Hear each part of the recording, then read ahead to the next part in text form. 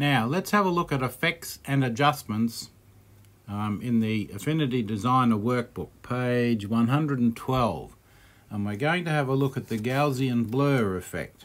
Now you can see that lead snooker ball there, it's got the white patch on the top.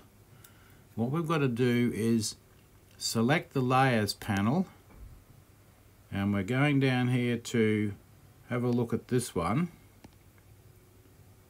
and we want the ellipse group. We want the first one in the ellipse, and that just shows that white band at the top of that lead ball there. Now we want to blur that because, as you can see, it's quite a harsh, clean line, which is not how it would look in real light. So we want that there.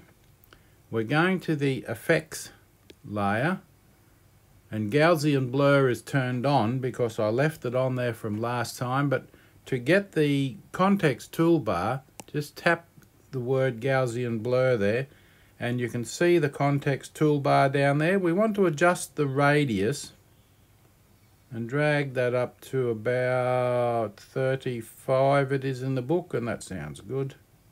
33, 34, 35 if you want to get it exactly. Then we put it in there like that with the numbers panel, and you can see on the ball there that it's now quite a neat shadow.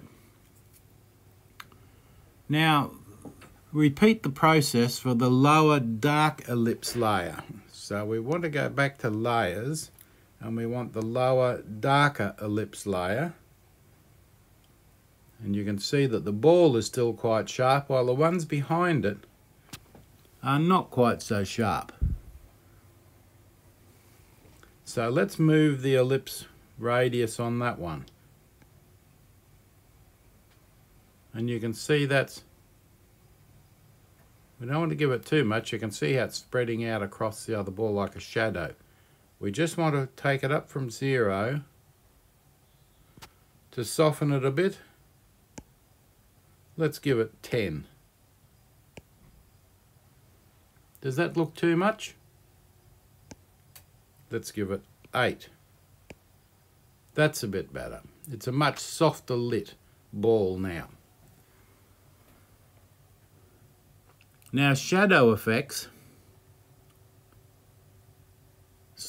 we select the red ellipse layer and switch to the effects panel and click on inner shadow.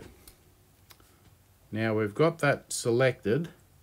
Let's go to the effects panel and find inner shadow and turn on inner shadow.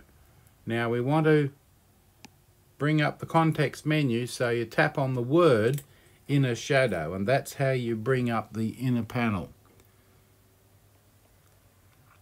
This will expose its basic settings. We now adjust the settings as desired, and although the slider up and down will have an upper limit, the radius and offsets can be further increased by typing values into the box. And in the book, the radius and the offset are both set to 300. So the radius and the offset are 300 there. Aha.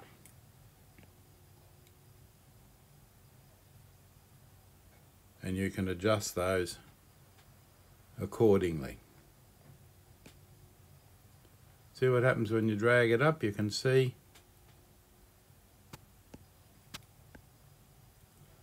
$300, and we'll set those to. So the radius and the offset we'll leave at 300.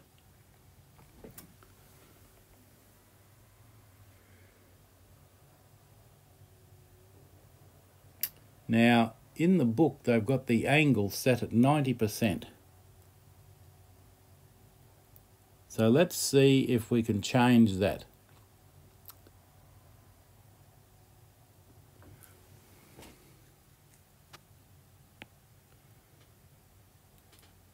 Gaussian Blur in the book, the radius is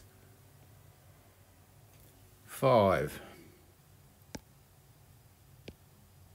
Okay, that's set to 5. Remember, if we want the inner shadow, context toolbar, tap on the word inner shadow. Don't turn it on and off again.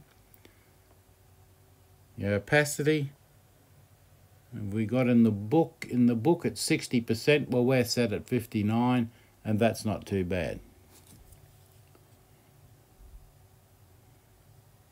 The values on there as it comes aren't too bad, so we'll leave it at that, and just have a look. And that's not too bad. Let's just tap outside here. There we go. Now that ball is indistinguishable from the rest of them, and that's quite good. That's all we want.